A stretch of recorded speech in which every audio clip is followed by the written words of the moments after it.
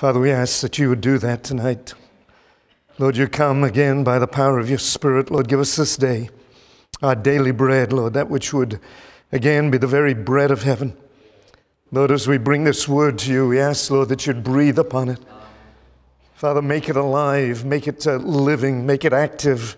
Father, let it accomplish, Lord, that which you have purposed tonight. Father, have your way again in each and every life, we pray. In Jesus' name, amen. I want to shift gears tonight a little bit and talk to you about the purpose of God. The purpose of God. I want you to imagine that when you came in at the front door, that one of the ushers, one of the greeters, handed you, each of you, a plastic bag. And in that plastic bag, there was a jigsaw puzzle. Some of you got a small jigsaw puzzle, some of you got a medium-sized one, some of you got a big one, some of you got a huge one. And you are now asked to put that jigsaw puzzle together. And you reach into that bag and you pull out a little red piece, those funny shaped pieces, and you look at it and you think, I would know where this fits in and I would know what that is if I had the cover of the box. But I don't have the cover of the box. All I've got is these unrelated little pieces. I don't know if this is a seascape, a landscape, a still life, a city life. I don't know if it's an individual. When it's all put together, I don't have any idea what this jigsaw looks like because I do not have the cover of the box. I think that describes many believers. Your jigsaw puzzle varies depending how long you've been going to church or how long you've been born again. This is what happens. You get saved, you come to church, the speaker is speaking about maybe the family, doing a little series on the family. And so by the end of the week, you have all sorts of little pieces about the family. You go the next week and there is somebody that tackles the book of Romans, and so you have some pieces about the book of Romans. You go the following week and there is a guest speaker, he's talking about prayer, and you have a few other pieces of the jigsaw. You go the next week, again, there's another guest speaker and he's talking about something else, and so again you've got other aspects. And over the years you have all these unrelated facts and figures from the Word of God. And yet nobody has ever put the jigsaw puzzle together for you. And you say, well, where does the family fit in with prayer? And where does prayer fit in with this and that and so on? What does it look like when it's all put together? Well, we are going to put it together tonight. Now, I won't put every last piece in place, but I will give you an understanding of what it's all about. Because one of the great tragedies, at least to me, is that people go to church and they have no understanding as to what the purpose of God is. If I said to you that I belong to the local golf club where I live, you would assume that I enjoy playing golf. If I said I belong to the local vintage car club, you would assume that I have an old vintage car. I don't play golf and I don't have a vintage car. But if I said to you that I belong to the local tennis club, you would assume I enjoy playing tennis. If I said I belong to the local hunting club, you would assume I enjoy hunting. If I said I belong to the local chess club, you would assume I enjoy the game of chess. If I said I belong to the local church club, can anybody fill in the blank? Does something just come to mind immediately? Because let's face it, you belong to this club. You may meet in a different clubhouse. Some of you are visitors to this particular clubhouse. But nevertheless, you go to a clubhouse. Can you tell me what that club is all about? Can you define what that club is all about? After all, you go, you sing club songs, you turn around occasionally and greet club members, you pay your club fees. There's a box at the back in case you need to. Occasionally we have club meals together where we get together and enjoy a meal. But can you define what the club is all about? Now, if I said to you that, let's say some non-religious night, like a Tuesday night, let's say that you saw me somewhere in Dungannon going up a flight of steps, and maybe 3 weeks in a row you see me on a Tuesday night going up a flight of steps, to some sort of a room, and you stop me and you question me and you say, the last 3 weeks I happened to be driving by there on Main Street, and I've noticed you're going up to some room somewhere up there in the top of that building, and I was just wondering, where are you going? And I said, well, I'm going to a club. And you say to me, well, what sort of a club is it? And I say, well, I really don't know. My parents started taking me to that club when I was just a little child. I know a lot of the club members. They're wonderful people. We have various departments for various age groups. We sing club songs. We have some wonderful time. Yeah, but what's the club all about? I mean, why'd you go? I guess tradition. My parents started taking me. I've been going ever since. Now, you would look at me and I would look at you and you'd say, you're crazy. You mean you go on a regular basis to this place every Tuesday night without failure, and you don't have a clue what it's all about? You see, God has a purpose.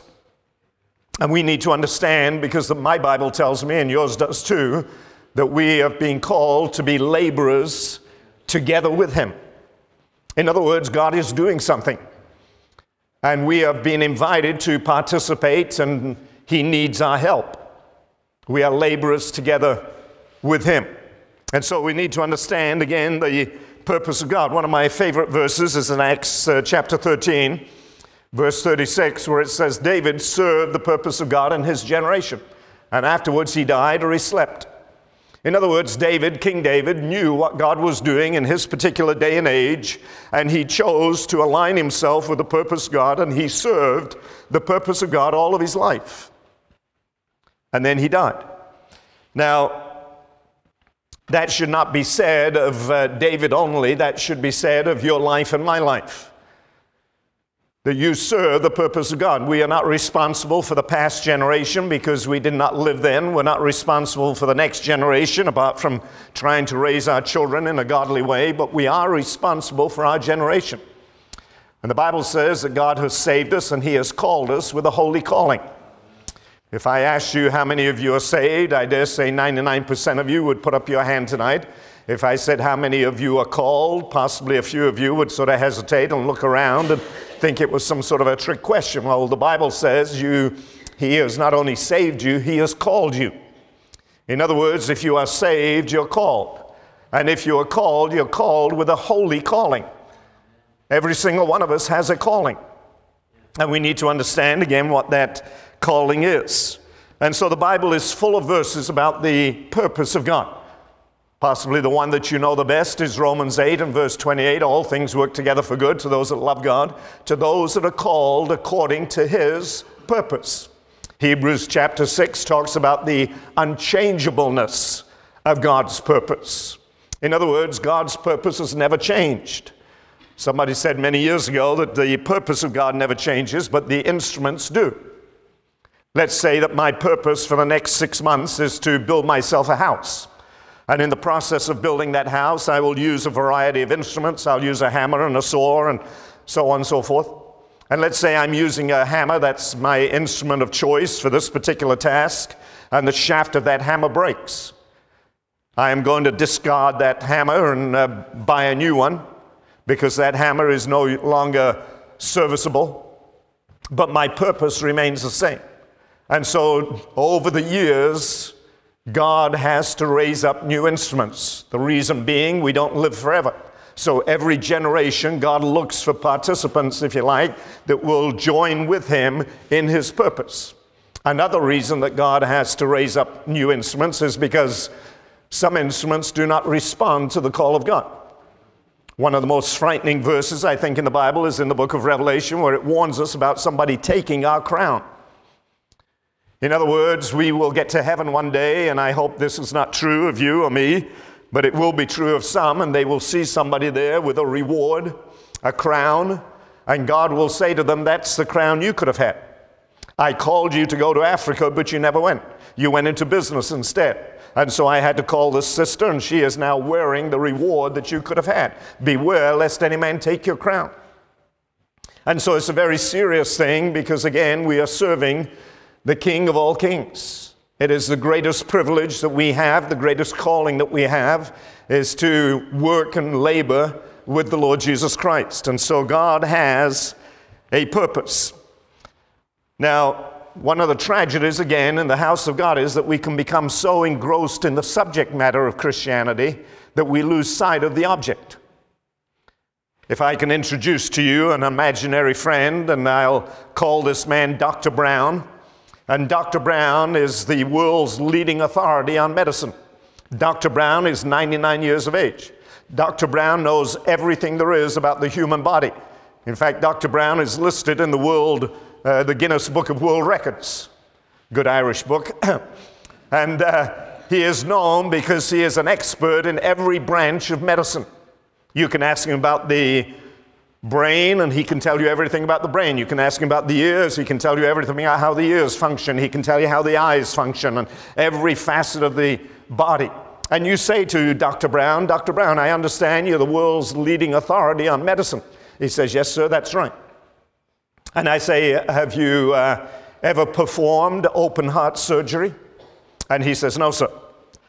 I said, have you ever fitted somebody with a hearing aid? I understand you know all about the hearing. He says, no, sir. Have you ever done a transplant of any kind? He says, no, sir. I say, have you ever taken out somebody's appendix? He says, no, sir. I say, have you ever removed anybody's tonsils? He says, no, sir. I said, have you ever set a broken bone? He says, no, sir. Have you ever delivered a baby? No, sir. I said, have you ever put on a Band-Aid or a bandage? He says, no, sir. You see, he's become so engrossed in the subject matter of medicine, he's lost sight of the object. And it's so easy, isn't it, to come to meetings like this and conferences like this and fill our notebooks full of notes, and we've got all the answers. We are the world's leading authority when it comes to understanding this book. We can tell you who the Antichrist is, how many wives he's going to have or whatever, and, where he's going to, be born and die and all the things. We can wax eloquent about all these things. And then you say to that person, listen, have you ever led anybody to Christ?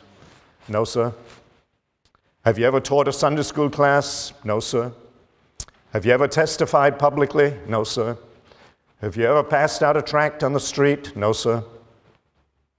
Have you ever sung in the choir? No, sir. Ever passed out a bulletin as people came in at the church? No, sir. You see, we get so engrossed in the subject matter, we lose sight of the object. We become sort of professional Christians. And God is saying, listen, I need laborers. Laborers that will work with me. Now, obviously, God's original purpose was to have a vast family of sons and daughters, all in his likeness and all in his image. After all, when he created man, Adam and Eve, he said, I want you to be fruitful and I want you to fill the earth. He wasn't just talking about filling the earth with people. He was talking about filling the earth, because there was no sin at that time, filling the earth with his image, his glory. The glory of God is the nature of God, the character of God. Man was made in the image of God, and he had the glory of God. And yet when he sinned, he came short of the glory of God. But his original plan was to multiply and have a vast family of sons and daughters, all with a striking resemblance to God. His nature, his character, his being. That was God's original plan. Of course, the enemy came in, thwarted that plan, and got man to believe that he was better off again doing his own thing. We talked briefly about that the other night. And so God begins again, and in the book of Genesis, and we are going to look at a number of scriptures, so bear with me. I'll be going somewhat fast, so you can just listen. But in Genesis chapter 12, God solicits, if you like, the help of a man by the name of Abraham. Verse 1, and the Lord said to Abram, get thee out of thy country and from thy kindred and from thy father's house unto a land that I will show you. I will make of thee a great nation, and I will bless thee, and I'll make thy name great, and thou shalt be a blessing. And I will bless them that bless thee, and curse him that curseth thee, and in thee shall all the families of the earth be blessed. Now, God is looking for a people here. God is forming a company of people. And Abraham becomes the father of this new company of people, a people that God intended would work with him to accomplish his goal, his desire. And he sums it all up there. He says, not only will I bless you, Abraham, and so on, but he says, through you, all the families or all the nations of the earth shall be blessed. And then we go over into Genesis chapter 18. And verse 17, and the Lord said, shall I hide from Abraham the thing which I shall do, seeing that Abraham shall surely become a great and a mighty nation, and all the nations of the earth shall be blessed in him. So once again, God reiterates to this man of God, all the nations of the earth are going to be blessed because of you. Then we go over into Genesis chapter 22. And verse 16, and he said, by myself have I sworn, saith the Lord, for because thou hast done this thing, and hast not withheld thy son, thine only son, that in blessing I will bless thee, in multiplying I will multiply thy seed as the stars of heaven, as the sand which is on the seashore. And thy seed shall possess the gate of his enemies. And in thy seed shall all the nations of the earth be blessed, because thou hast obeyed my voice. Now we find that one of the keys to God's purpose being fulfilled is obedience. He says, listen, I can carry out my purpose through you, Abraham, because you will obey me. Let's suppose, for instance, that my purpose is that everybody sees my pen. This is actually an Irish pen, believe it or not. I bought it on eBay in America, made in Belfast. But anyway, so let's suppose that everybody is to touch my pen. That's my purpose. And I give my pen to Pastor Bertie, and he looks at it and he says, that's a nice pen. He passes it to Pat, and Pat looks at it and says, yes, that's a nice pen. Passes it to my wife Nancy, and Nancy looks at it and says, that's a nice pen. And she passes it to the next person, and that person says, I've always wanted one of those. Now, my purpose has been thwarted. You did not get to touch what was my purpose. I wanted everybody to see this pen. But because of somebody's disobedience, my purpose was thwarted. And so God said to Abraham, because you've obeyed me, this will take place. Now, Abraham had a son by the name of Isaac. And if we go into Genesis chapter 26 and verse 4, he says to Isaac, and I will make thy seed to multiply as the stars of heaven, and will give unto thy seed all these countries, and in thy seed shall all the nations of the earth be blessed. We then go to the life of Jacob in chapter 28 and verse 14. And thy seed shall be as the dust of the earth, and thou shalt spread abroad to the west, to the east, to the north, to the south, and in thee and in thy seed shall all the families of the earth be blessed. Notice now, God is reiterating over and over and over and over again his purpose to these three men, Abraham, Isaac, and Jacob. The Bible refers to Abraham as the father of all those that believe. Not the ultimate father, obviously, that's God. But Abraham is the father of all those that believe. And then Abraham had Isaac as his son. Isaac had Jacob. And those three individuals throughout the Word of God are called the fathers. Not father, that's Abraham, but fathers. In other words, God is going to use these three men to give birth to a nation. Jacob, of course, had 12 sons, and those 12 sons became the 12 tribes that made up the nation of Israel. And so God is forming now a brand new nation. And in that nation, he is putting, if you like, his spiritual DNA. And he says, the purpose of this particular nation that I'm forming is that through this nation, all the nations of the earth are going to be impacted. They're going to be blessed. Now, when we talk about blessing, I don't know, I can't remember the culture here in Ireland, but certainly in America, if you sneeze, somebody will turn around and immediately say, God bless you. Do you do that here? Okay. And so we use the word blessing in a variety of ways, don't we? But let's look at the way God intended this word blessing as he spoke to Abraham in Galatians chapter 3 and verse 8. Galatians chapter 3 and verse 8. And the scripture foreseeing that God would justify the heathen through faith.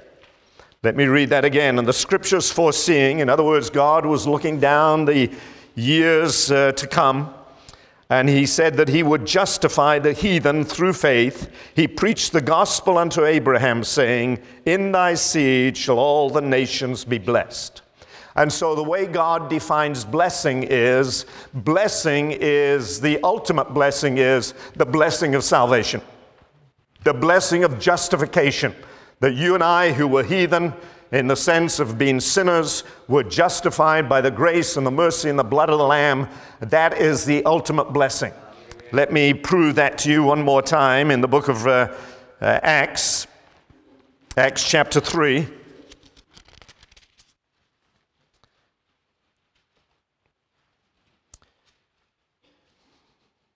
And verse 25 and verse 26, you are the children of the prophets and of the covenant which God made with our fathers, saying unto Abraham, in thy seed shall all the kindreds or all the nations of the earth be blessed. Unto you first God has raised up his son Jesus, and he sent him to bless you by turning every one of you from your iniquities, or from his iniquities. Notice he blessed us by turning us from our iniquities. The greatest blessing is the blessing of salvation. And so way back in the Old Covenant, God was preaching the gospel, Paul says. Now we think of the gospel only in the New Testament sense, but it was the good news that through your seed, all the nations of the earth will be blessed. That is why I am raising you up as a nation, God says. Now I want to look very quickly at a number of verses, because obviously God's intention for Israel was they were to be a great missionary nation. That was God's purpose. In fact, that was really God's sole purpose. G. Campbell Morgan has a wonderful saying about the nation of Israel, and he summarizes the saying this way. He said, it was not the selection of a pet, but the creation of a pattern. In other words, when God chose Israel, it was not the selection of a pet, but the creation of a pattern. Now, a lot of people think that Israel is God's little pet. In other words, if I'm God and you represent all the nations of the earth, you've got Ireland here and England and Scotland and Wales and France and Germany, and all the nations of the earth are represented. And my brother here on the second or third row, he represents Israel and I represent God. And I just lavish all my love upon this brother, and everybody in the class, so to speak, knows that he's the teacher's pet and he can do no wrong. And he gets by with things that nobody else can get by with, and everybody's sort of jealous, but the news spreads, he's the teacher's pet. No, God is no respecter of persons. God raised up Israel as a pattern. And it was through that pattern that they were to be an example to all the nations of the earth. And so I want to look at just a few scriptures in Psalm 67 that will give you a little indication. There were always, let me put it this way, there was always a remnant all the way through Israel's history that understood the mind of God pertaining to their nation. And David, of course, was one of those. And in Psalm 67, he begins, God be merciful unto us and bless us and cause your face to shine upon us, that thy way may be known upon the earth, thy saving health among all nations. In other words, he says, God, if you bless us, then all the nations of the earth will see it, and your saving health will be among all nations. Verse 6, then the earth yielded her increase, and God, even our God, has blessed us. God has blessed us, my translation says, that all the ends of the earth may fear him. In other words, David is saying, God bless us, because if you bless us, the nations are going to take notice. And that was God's intention. In other words, the nations were to look on at this little tiny nation. It was pretty small in comparison to many of the nations. But God said to that nation, and this was all contingent upon their obedience, as long as they were obedient, they would never lose a battle. And the other nations would look on and say, we don't get it. You're a tiny little nation, but you've gone up against huge nations and you've won, you've conquered. We don't understand why your crops never fail.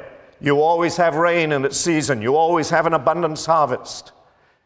We don't understand why you don't have the same divorce rate that we do. We don't understand why you don't have the same rebellion among the children that we have amongst our tribes and nations. We don't understand, again, why you don't get the same diseases that we get, and so on. And that was what Israel was to be. As long as they were obedient, God was going to bless them.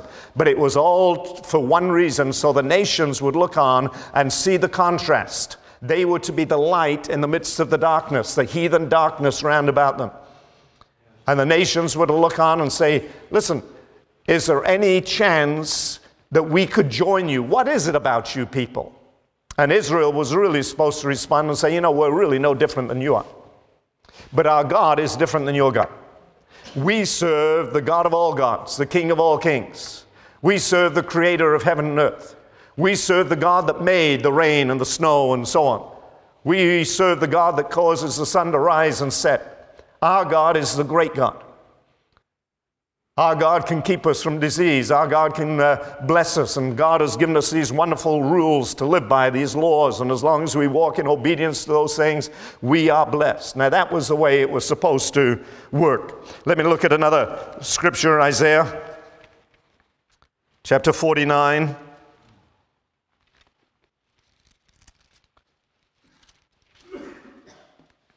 And verse 3, he said unto me, thou art my servant, O Israel, in whom I will be glorified. Other translations say, you are my servant Israel, in whom I will show my glory.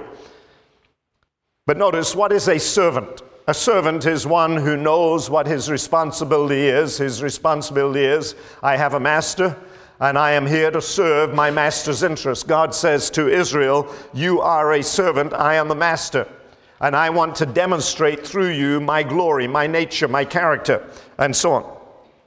Verse 6, and he said, is it a light thing that thou shouldest be my servant, to raise up the tribes of Jacob, to restore the preserved ones of Israel? I will also give thee as a light to the Gentiles, that thou mayest be my salvation unto the ends of the earth. Again, God says, is it too light a thing that you should be my servant? Are you despising, if you like, the calling to which I've called you? You're my servant. You're a servant to the King of Kings, to the Creator of the universe. And it is my job to make you a light to the nations so that my salvation may reach to the ends of the earth. Now, God is trying again to get the attention of Israel and to show them why he raised them up. In 2 Chronicles, and this is one that has challenged me many, many times, there is a portion of scripture here you are familiar with, 2 Chronicles chapter 6.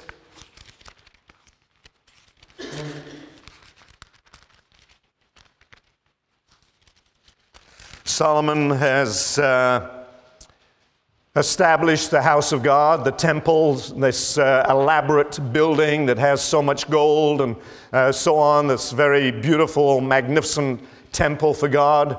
Remember, it was David's intention to build God a house that was sort of worthy of him, and God says, David, you can't build me a house.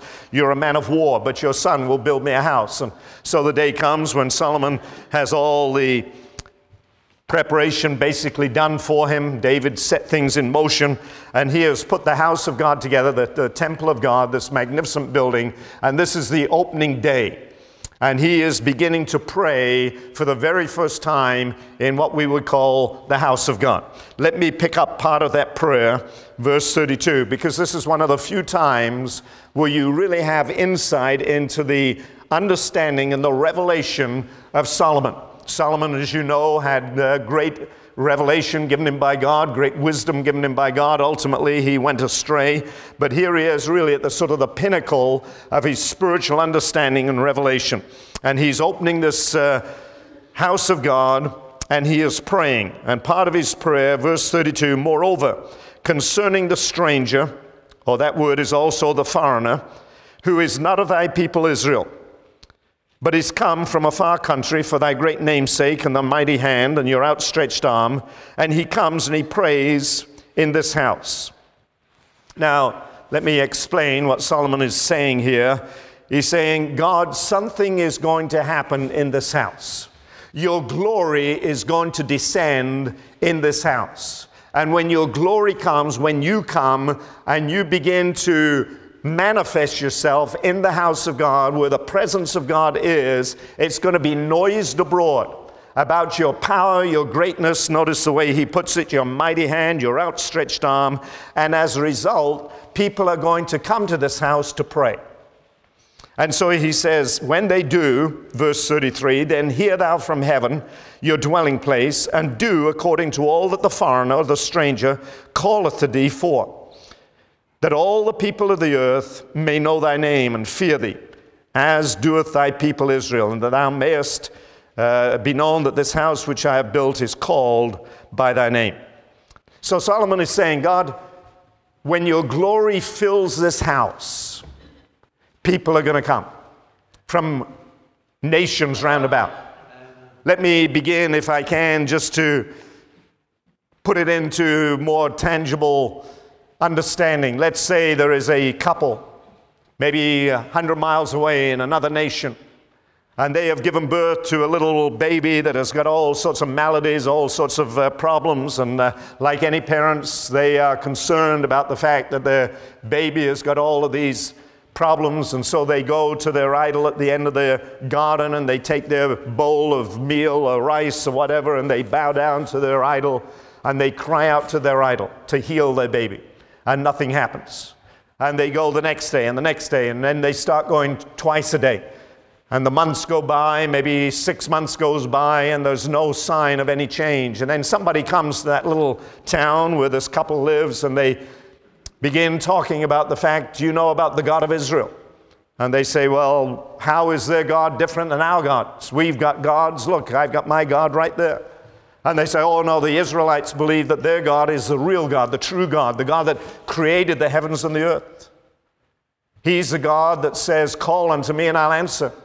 He's the God that they claim that says, there's nothing too hard for me. In fact, they claim that their house, where their God resides, is a house that is available, a house of prayer for all nations. And the man looks at his wife and he says, honey, what if that's true? What if their God really is who he says he is? What if there is a bigger God than our God? What if there is a real powerful God? A God that created the heavens and the earth? It's worth going, isn't it? She says, yes, it is. And so they pack up their belongings and they make the journey, 50 or 100 miles, 2 or 3 or 4 days of walking. And they come into the house of God. And Solomon says, when the foreigner comes in and he prays, answer him. Answer him. Because he will hear about your mighty name, your outstretched arm, your power will be manifest. And when you answer him, all the ends of the earth will know about it. And I can imagine that couple coming in and maybe saying, you know, we don't know how to pray. And somebody says, well, all you've got to do is pray. He's a father. And that man gets down and begins to cry out to God, God, heal our child. If you are God, if you are the real God, the living God, if you are the maker of heaven and earth, if you are the one that says, with you, there's no variableness, no shadow of turning. I'm the same yesterday, today, and forever. Call unto me, and I'll answer you. Show you great and mighty things that thou knowest not. If you are that sort of a God, then heal our child. And all of a sudden, you know, that baby begins to move its head because its ears are open now and it can hear. All of a sudden, its eyes begin to track because now its blind eyes are open. Maybe it's got a withered arm, and that arm shoots out straight. Can you imagine when they get back to their village? Do you think they take a big bowl of rice and go to their God and say thank you? I don't think so. I think they're going to tell everybody, listen, you saw what our baby was like? Look at our baby now. The God of Israel healed our baby. That all the end, you see, that really is the thinking behind this verse. It's one of the most revelatory verses in the Old Testament concerning how this man, with all of his brilliant wisdom that God gave him, considered the house of God to be. Now that was the old covenant. And the Bible says the latter house will what?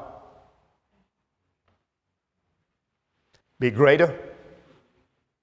We've got a long way to go. That's the old covenant.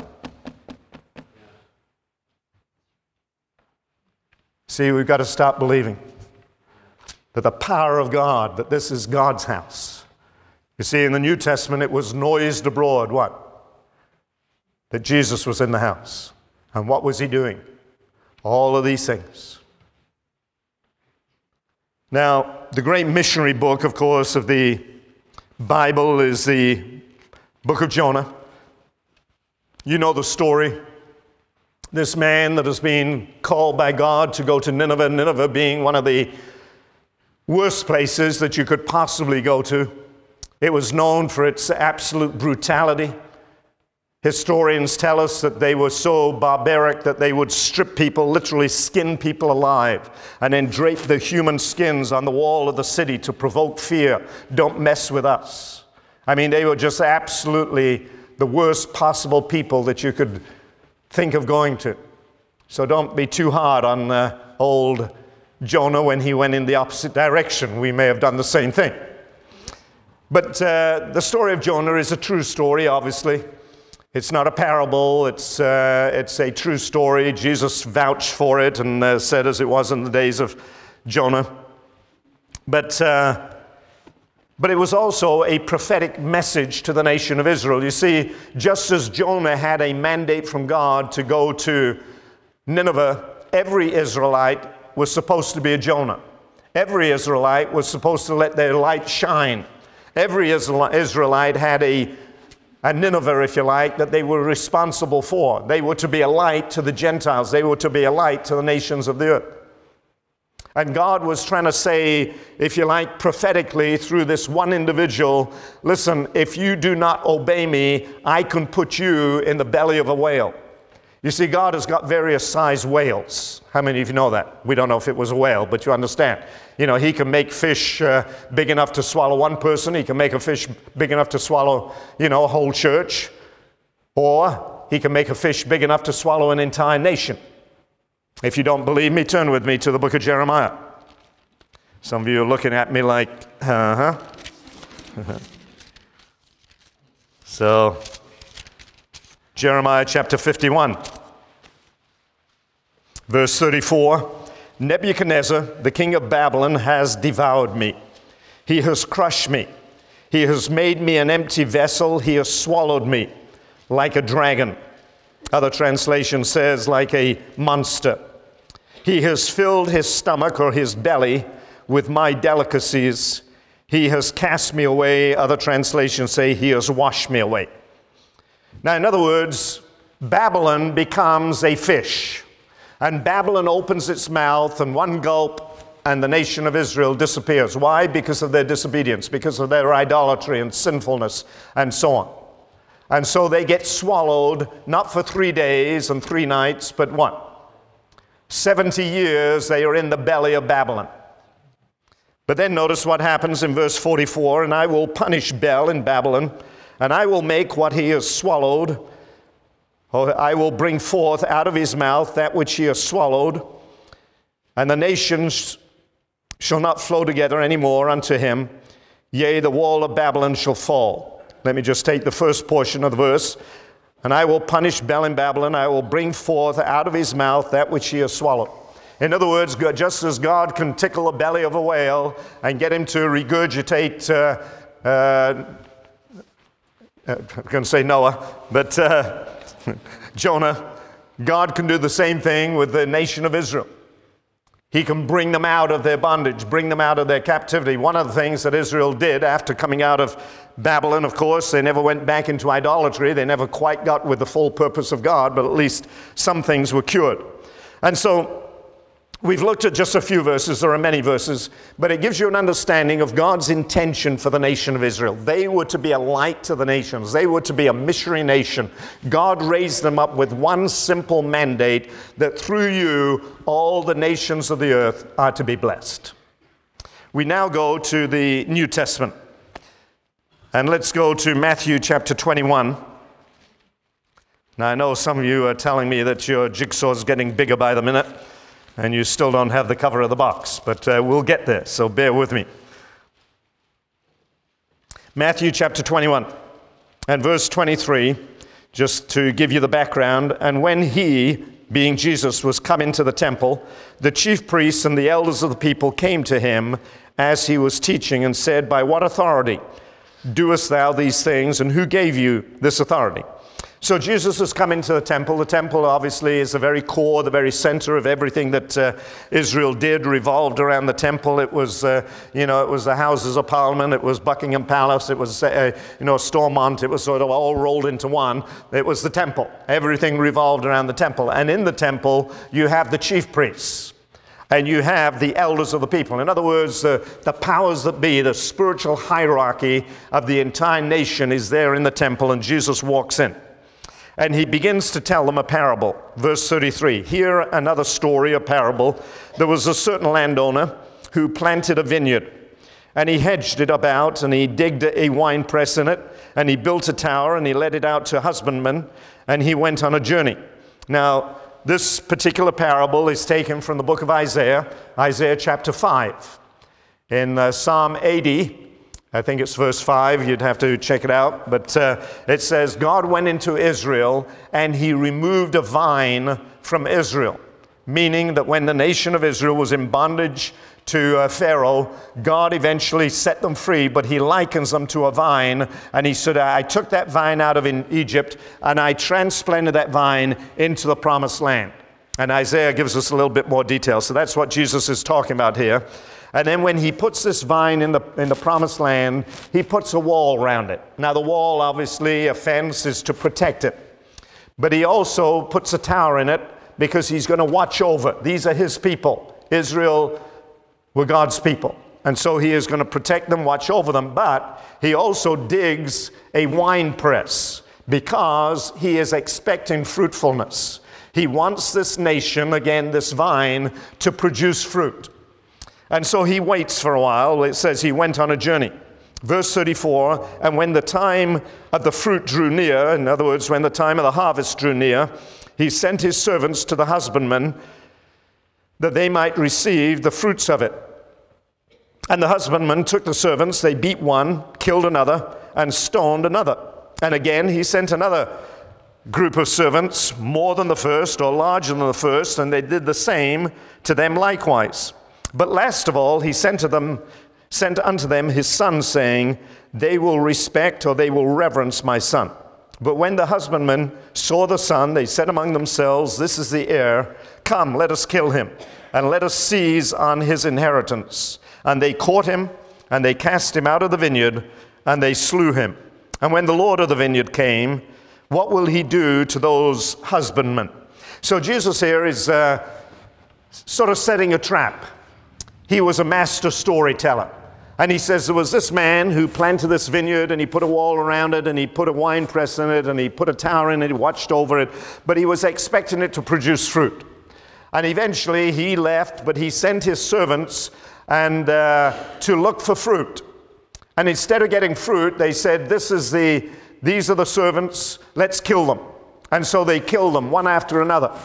And then he says he sent a larger group of servants than the first group, and they killed all of those.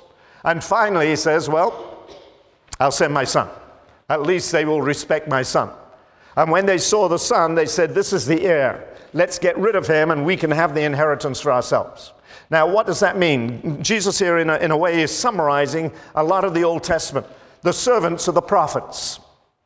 God sent prophet after prophet to Israel, and the prophet's job was not only to denounce sin, but to also try and get them back to the calling of God, to the purpose of God. That's why Isaiah says, listen, is it too small a thing that you should be my servant?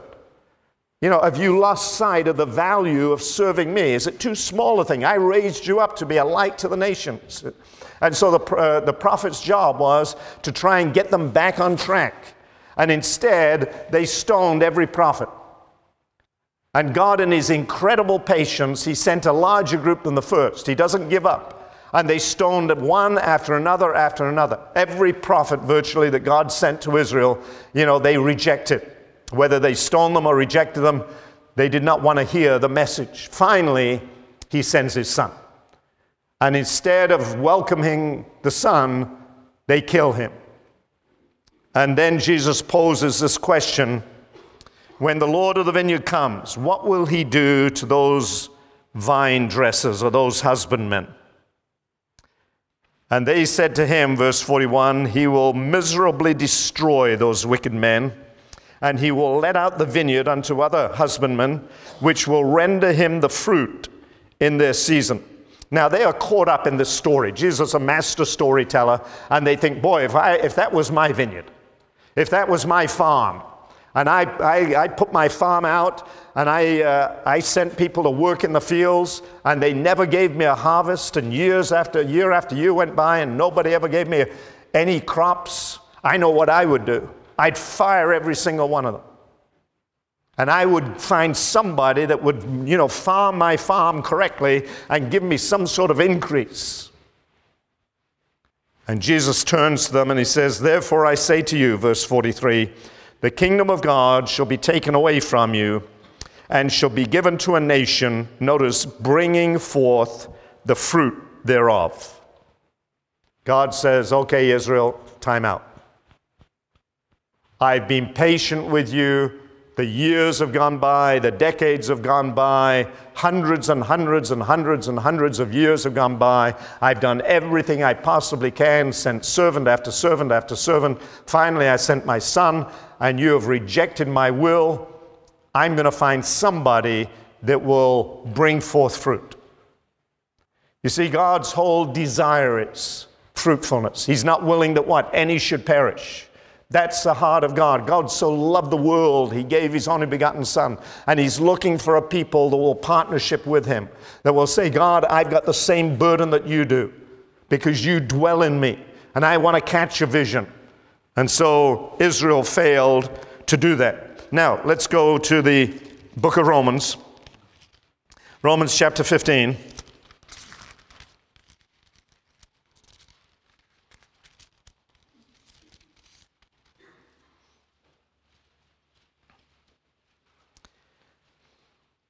And verse 8, now I say that Jesus Christ was a minister of the circumcision for the truth of God, to confirm the promises made unto the fathers. Now let me just take that little phrase there. One of the reasons that Jesus Christ came was to revalidate or reconfirm the promises made to the fathers. It's an interesting study to look at the reasons that Jesus Christ came. For this reason was the Son of God manifest, that he might what? Destroy the works of the devil. That's one of the reasons that Jesus came, to destroy the works of the devil. Another reason he came, of course, was to give his life a ransom for many. But there are various reasons, and one of the reasons that Jesus came was to revalidate or reconfirm or draw attention to the nation of Israel one last time as to God's calling for them. So he came to confirm the promises made to the fathers. Who were the fathers? Abraham, Isaac, and Jacob. What were the promises? Through you, all the nations of the earth shall be blessed. In other words, even though Israel had long since forgotten their calling, God still had it in mind. God still had a purpose. He was still looking for somebody to partnership with him. And then notice what it says from there on, and that the Gentiles might glorify God for his mercy. As it is written, for this cause I will confess to thee among the Gentiles and sing unto thy name. And again he saith, rejoice, ye Gentiles. And again, praise the Lord, all you Gentiles. Verse 12 talks about, you will reign over the Gentiles. In other words, it's all about the Gentiles. You can translate the word Gentiles, the unsaved.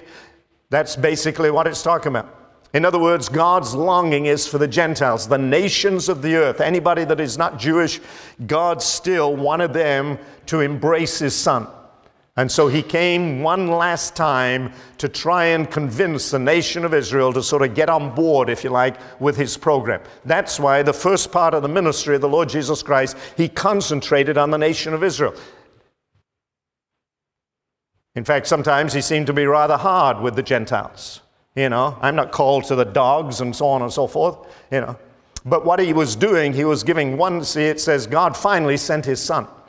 And he had one last appeal to the nation of Israel.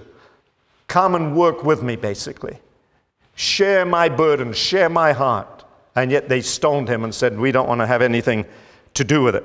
Now, let's go to Galatians chapter 3 for a moment. Go back to this passage that we looked at. And let's define something a little more clearly. Verse 16, Galatians 3 and verse 16. Now to Abraham and to his seed were the promises made. He saith not, and to seeds, as referring to many, but to one, and to thy seed, which is Christ. Now, here Paul gives us clarity. God said to Abraham, to Isaac, and to Jacob, through your seed, all the nations of the earth will be blessed. Through your seed, all the nations of the earth will be blessed. He said it repeatedly, over and over again. And Paul says he did not say seeds, he says seed. And he says that seed is Christ, that through Christ, all the nations of the earth are going to be blessed. Now, I know some of you are going to go, phew, that lets me off the hook. Thank God. Well, let's go down to verse 26. For you are all children of God by faith in Christ Jesus. For many of you, as have been baptized into Christ, you've put on Christ. There's neither Jew nor Greek.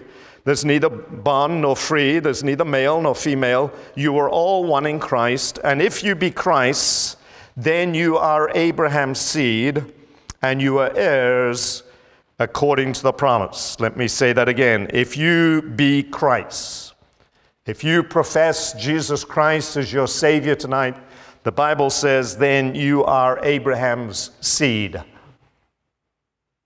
In other words, we are the body of Christ. And if we are the body of Christ, then we are the heirs of the promise. What was the promise? The promise was, I will bless you, I'll make your name great, and so on and so forth. But the ultimate promise was, and through your seed, all the nations of the earth would be blessed. Now, we have in America, I'm sure you have it here because of your television and so on, we have an entire movement in America called the Prosperity Movement. And they've got this particular verse down pat. They said, listen, we're of the seed of Abraham. They even have songs. We're of the seed of Abraham and his blessings rest on me. Well, there's a measure of truth to that. That's what it says here. You are Abraham's seed. You're an heir according to the promise. And part of the promise was, I'll bless you. And those that bless you, I will bless. Those that curse you, I will curse, and so on. But then they stop there most of the time. And the thing about being an heir is you cannot tear up the will. You can't say, let's say your father dies and he's a multimillionaire, but he's also made a few bad investments, but he's still worth millions. And your father dies and it's just you and your brother. And the lawyer takes out the will and he reads it, and it says here, there is now, $10 million coming to you boys. The problem is he made some bad investments, and it says here that there's a $3 million debt. And you say to the lawyer, give the $3 million debt to my brother. I'll take all the cash. Now, you can't do that. It would be nice if you could. In other words, if you could divide up the will and take the part that is the blessing part and then give the responsibility of the indebtedness to somebody else. But that's what many of them have done in America. They've taken the promise to Abraham and they've taken the blessing, but with the blessing comes responsibility. And through you, all the nations of the earth shall be blessed. In other words, there is a calling that you cannot opt out of and say, well, I want all the money. I don't want the responsibility. See? We have a responsibility. We are the children of Abraham in that sense. We are heirs of the promise, but the promise, the ultimate promise is that we are to go to the nations of the earth. Let me show you that in the book of Acts. Acts chapter 13.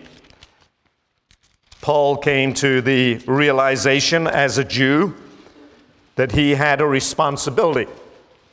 Verse 46, Acts 13, verse 46, and Paul and Barnabas waxed bold. That means they were preaching well. And they said it was necessary that the word of God should first have been spoken to you. But seeing you have put it from you and judge yourself unworthy of eternal life, we are turning to the Gentiles. For so hath the Lord commanded us, saying, I have set thee as a light to the Gentiles, that thou shouldest be salvation unto the ends of the earth. Other translations say that thou should bring salvation to the ends of the earth. Now, Paul says he's addressing the Jews, and he's saying, Barnabas and I, we are turning to the Gentiles because the Lord has commanded not us, meaning Barnabas and Saul, but us, meaning Jews. In other words, he's addressing his own people. God has commanded us to go to the Gentiles, but you have rejected the message. Therefore, Barnabas and I are going to the Gentiles. You see what I'm saying? In other words, it doesn't let me off the hook. You may not obey, but I have to obey, Paul is saying. So Barnabas and I are going to the Gentiles, and it says when the Gentiles heard it, they were glad and began to glorify the word of God. So Paul understood, as a Jew, I have a mandate from God to go to the Gentiles. That's my calling as a Jew. And that's our calling as Jews, he's saying to the crowd. But since you won't listen and you don't want to get involved, Barnabas and I are going to do what God told us to do, but we're going to obey. And so he turns and he goes to the Gentiles. Now, let me begin to put this together. Luke chapter 24. Luke chapter 24. This is one of the most fascinating portions of Scripture in the Bible. And I think you will agree with me in a moment when you see it. This is after the resurrection. Jesus is gathered with his disciples. And in verse 45, it says, he opened their understanding, that they may understand the Scriptures. Jesus is obviously the world's greatest teacher. Why? Because the Word became flesh. And he opens their minds to understand, to comprehend the Scriptures. We could use the word Bible there. We're not talking about the New Testament because it didn't exist at this time. So we're talking about the entire Old Testament. Jesus is going to open their mind to understand the Scriptures.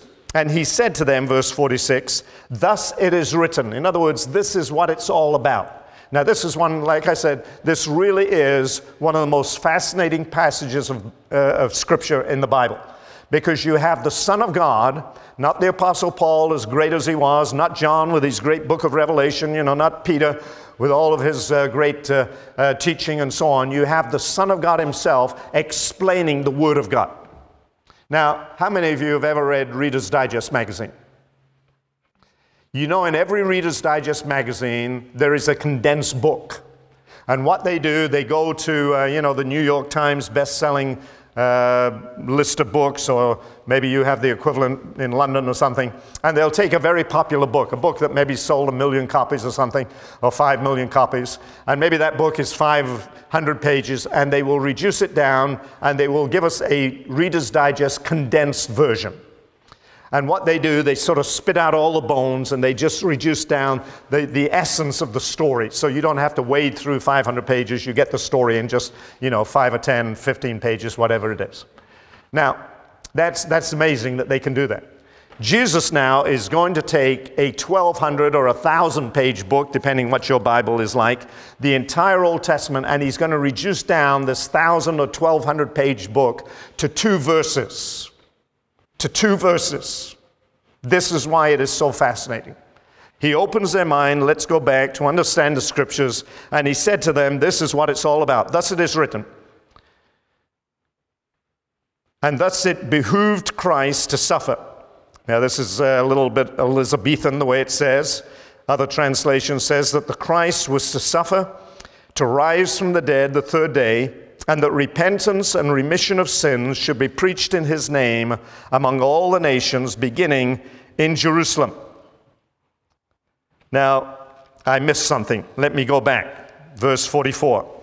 He said to them, these are the words which I spoke to you while I was yet with you, that all things must be fulfilled, which are written about me in the law of Moses and the prophets and the Psalms concerning me. In other words, he's saying, listen, everything in the Bible about me is going to be fulfilled. In the law of Moses, that's the Pentateuch, Genesis, Exodus, Leviticus, Numbers, Deuteronomy. Then you have the Psalms, not just what we call the Psalms, but the poetic book, Psalms, Proverbs, Ecclesiastes, Song of Solomon. And then you've got all the prophetic books as well. In other words, Jesus said, everything in the Bible ultimately is about me. In the volume of the book, it is written of me, Jesus said. And then he opens their minds to understand the scriptures. And he said, if you really understand what all the prophets are talking about, what Moses was talking about, and all the other writings, if you reduce it down to its very essence, it's about my death, my suffering, my resurrection, and then it's about repentance being proclaimed in my name among all nations, beginning in Jerusalem. And then he adds this, and you, to the 12 disciples, and you are responsible. You are to be the witnesses. You are to be the announcers, the declarers, the preachers, the proclaimers. And then he says, but, hold on. Tarry, if you like. Behold, I send the promise of the Father upon you, but tarry in the city of Jerusalem until you have been endued with power from on high. In other words, you cannot do this job by yourself. You need supernatural power. You shall receive power when the Holy Ghost has come upon you, and what? You shall be witnesses in Jerusalem, Judea, Samaria, the uttermost part of the earth. That's why the Spirit of God was given, in order that we would have the power to accomplish the heart of God, the longing on the heart of God, to go to the nations of the earth. And so Jesus takes the entire Bible here and reduces it down. Now, you know, some of you may have gone to Bible school and studied Old Testament survey and studied the book of Jeremiah, studied the tabernacle of Moses and all of the intricate details, or all the feast of Israel, or whatever it is. But all of that ultimately spoke about Jesus. He was the Lamb of God that took away the sin of the world. He was the tabernacle that tabernacled amongst us. He was the high priest, the ultimate high priest. And all of those things in types and shadows, they all spoke about Jesus. But he says, really, this is what it's really about. It's about the seed. It's about the seed. And the seed dying on the cross. And as a result of the death of that seed, repentance and forgiveness of sins being proclaimed to all nations. You want to know what this club is all about? We're to be proclaimers. That's what this club is all about. You have a responsibility to reach the nations of the earth, beginning in Jerusalem, your own backyard, if you like. Judea, Samaria, the uttermost part of the earth. That's the longing on the heart of God. He's not willing that any should perish. In fact, in 1 Peter, we find 1 Peter chapter 2 and verse 9, but you are a chosen generation, a royal priesthood, a holy nation. You are. Notice he said, I'm going to raise up what? Another nation that will bring forth the fruit. And he says, you now are the royal priesthood. You're the holy nation. You're a peculiar people, that you should show forth the praises of him that called you out of darkness into his marvelous light. In other words, that you are to proclaim what God has done in your own life, how he took you out of darkness. He took you out of Egypt. That was what God, the nation of Israel, was supposed to rejoice about to the nations. Listen, we were in bondage. There was no way we could set ourselves free, but by the blood of the Lamb, we were set free from the cruelty and the oppression of sin and the taskmasters that beat us and held us bound and so on. And they would have proclaimed to the nations, it was our God that delivered us. And we are to do the same thing. God delivered me from alcohol. God delivered me from whatever it is. You know, God put my marriage back together. God healed my body. God did. You know, we are to be proclaimers. And we are that holy nation. He says, in times past you were not a people. So it's referring to the Gentiles. But now you are the people of God, which should not obtain mercy, but now you have obtained mercy.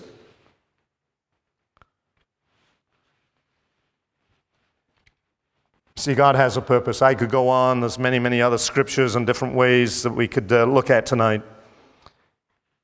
But I believe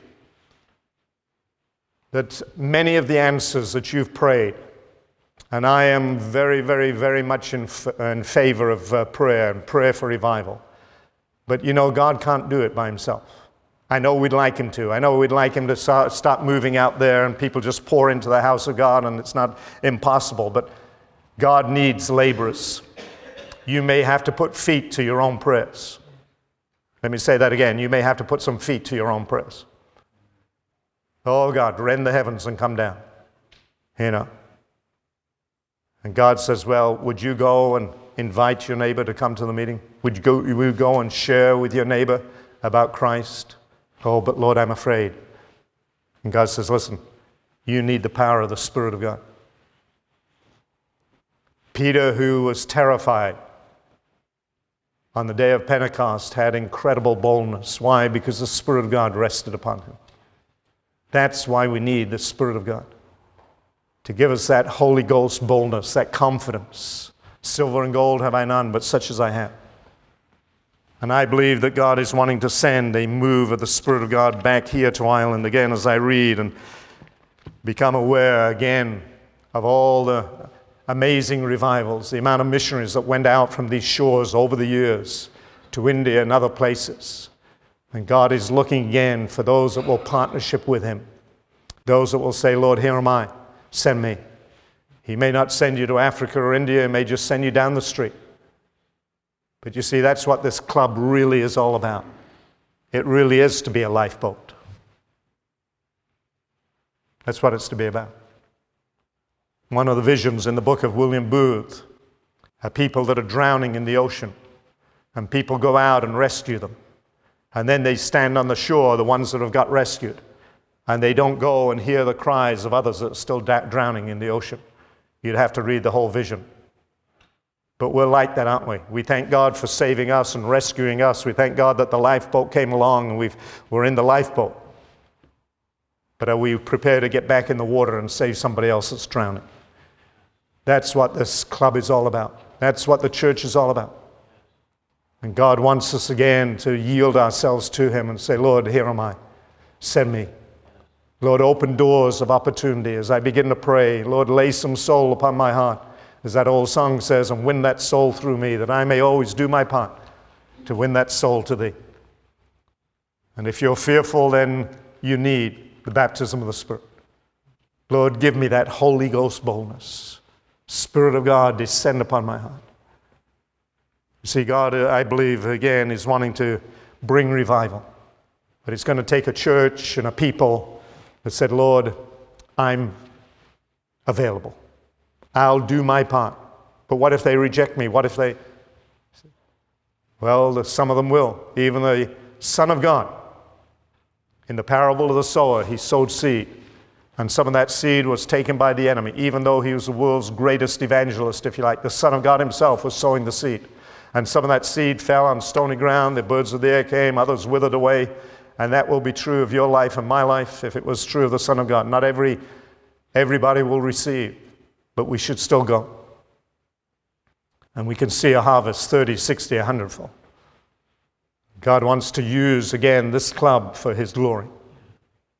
And he's called us to be laborers together with him. Let's just close in prayer. Father, I pray tonight that, Lord, you'd once again stir in my own life. Lord, I think of the times I've spent on the streets and the tracts that I passed out over the years. And, Lord, the times I've ministered on the streets. And, Lord, whatever method it may be, I pray for this congregation that, Lord, they would see a mighty, mighty, mighty ingathering. Lord, you said, go into the highways and hedges.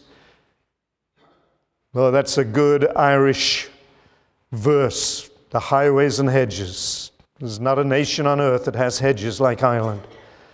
Go out into the highways and hedges and compel them to come in, that my house may be filled. God, you long for your house to be full. And the fact that the house of God is not full is, again, an indictment on the people of God, that we have not done what you've told us to do. Lord, you want a packed house, you want a full house. God, I ask you, put that burden within us, Lord. Take away the fear of man, Lord. Break that over us. Give us that Holy Ghost boldness. Lord, this nation needs you. Father, we can rescue the perishing. Lord God, make this more than just a motto, Lord, a lifeboat. Father, let it be true. Let each and every one, Lord, know what it is to rescue the souls of men and women. Father, there are people perishing round about us, people committing suicide. Young people taking drugs, looking for answers. Father, we pray, God, that you'd use us just to reach out, put our arms around somebody, pray for somebody, give them a tract, invite them to church, bring them home for a meal, whatever it is, Lord, whatever method.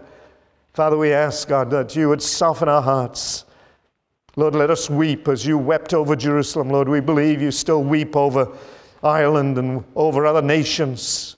And yet, Lord, you look for our eyes to weep through. Father, we ask that, God, you would begin to revive this land once again. Let it once again know what it is to be a great missionary nation, Lord, sending out missionaries. Father, a nation of prosperity, Lord, not just so we can drive around in great big fancy cars and have beautiful homes, but Lord, prosper us so that we can, Lord, take the gospel and support those that have gone out, Lord. Lord, that they would have an abundance. And so, Father, bless, we pray, that we might be a blessing. I'm going to give you a minute just to respond tonight. You don't have to come forward, but God sees your heart. Just voice a prayer to him. Doesn't have to be an audible prayer. God hears your cry. If it's fear, then say, God, take away the fear of man. God, fill me with your Spirit. God, give me again a burden for a lost and a dying world. Lord, I want to serve the purpose of God like David in my generation. Before I die, Lord, give me a soul. Give me 2 or 3 or 4. Make me an instrument, Lord, of blessing to others. Whatever that prayer is, Lord, just verbalize it now to the Lord. Make yourself available. Ask him to open doors before you, opportunities over the course of the next week and month and year that, Lord, the Lord would lead you. You'd meet somebody you haven't seen for maybe a number of weeks or months. Maybe just go up to them and say, how are you doing? Father, we pray for divine appointments for your people. Lord, arrange those things that, Lord, no man can arrange for the glory of God.